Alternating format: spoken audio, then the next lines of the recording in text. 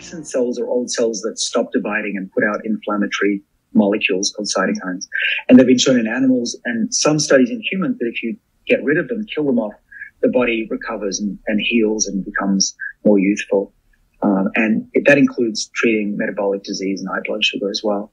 And Jim Kirkland, who's at the Mayo Clinic, is the world's expert in this, and he's running human clinical trials. So he's a friend of mine, so we're up to speed on that. And what he's shown is that there are plant molecules and some drugs that work to kill those senescent cells and not so much normal cells. Of course, you don't want to touch the normal cells.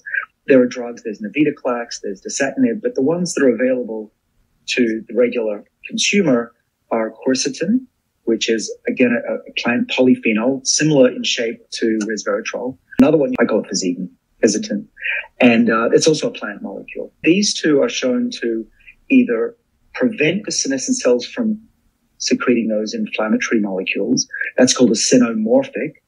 Or in the case of Fisetin, it's actually can kill those senescent cells. And there's a group at University of Minnesota, Laura Niederhofer and Paul Robbins have shown that if you give Fisetin to mice, they actually live longer by about 10% by my recollection. But what's interesting about it, it also works if you give it to the mice midway through their lifespan to extend their lifespan. And the other thing, it's not very well known, but because it goes back a number of years, but in 2003, my lab published a Nature paper that showed that resveratrol activates SIRT1, but in that group was also quercetin and Fisetin.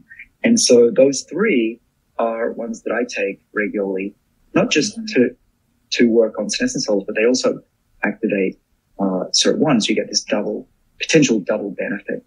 But overall, I think that senolithics are really interesting and can be really useful to prevent that type of aging, which is caused by inflammation.